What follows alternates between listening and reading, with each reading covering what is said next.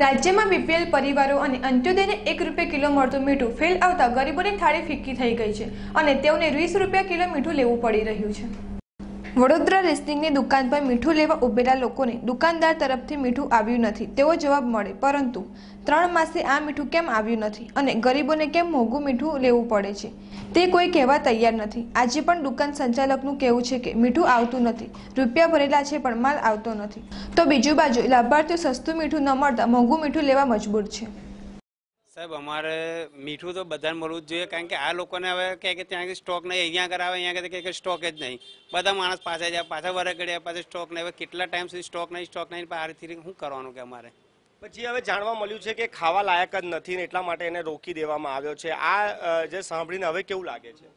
Sir, ખાવા લાયક નથી તે એ વસ્તુ તો હવે ખવાય પણ નહીં ને, કારણ કે લોકોને આટલા ટાઈમથી ઝેર જ ખવડાવ્યું છે આ લોકોએ। હવે હું છે હું નહીં, હવે તો સરકાર જાણે કઈ રીતથી એ લોકો આપી શકે છે અમને લોકો। મીઠું તમારી દુકાન પર નથી, લોકો આવી જ્યારે માંગે છે, શું જવાબ આપવામાં આવે છે? એમ કહીએ કે ભાઈ જ્યારે આવશે ત્યારે આપશું।